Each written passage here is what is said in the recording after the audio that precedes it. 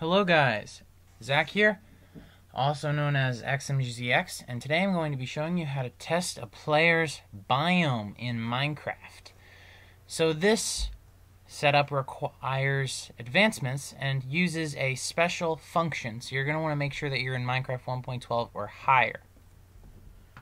And shout out to ReduxRedstone. His link is in the description because this whole setup is based on his idea. So make sure you go check him out because he's awesome and great redstoner.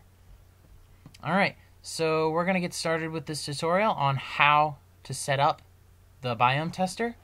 So the first thing that you're going to want to do is navigate to your world. For me, I'm going to create a new world so that we can get started, and you're going to be able to see that this works with any world. As we wait for this to load.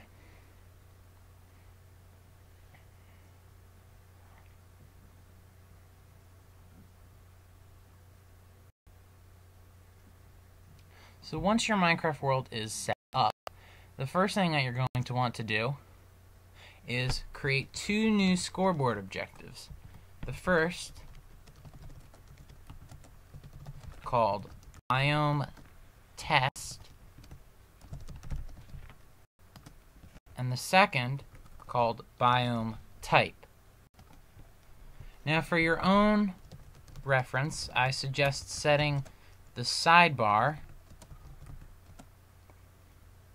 to hold biome type, so that way you can easily tell who has what biome.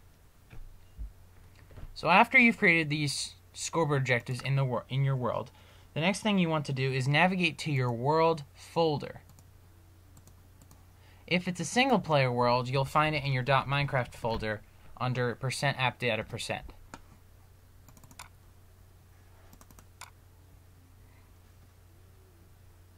Once you reach your world folder, you're going to want to open it up, go to the data file inside, open up advancements and functions.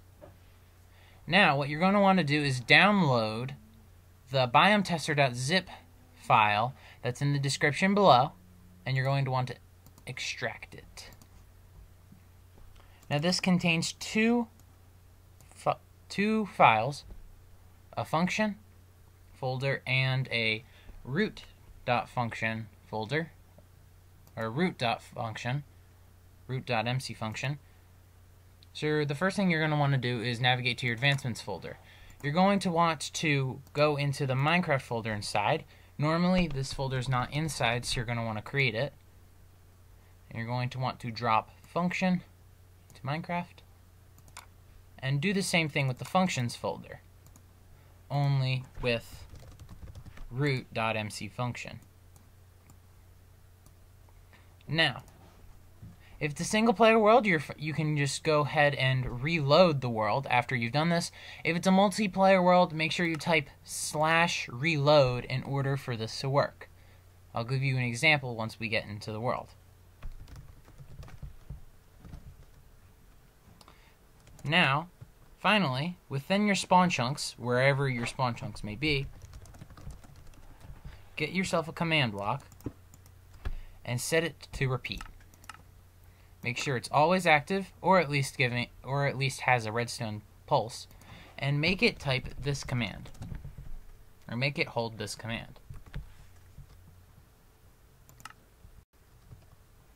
You're going to notice that it works straight away, and I'm going to make sure command block output is off.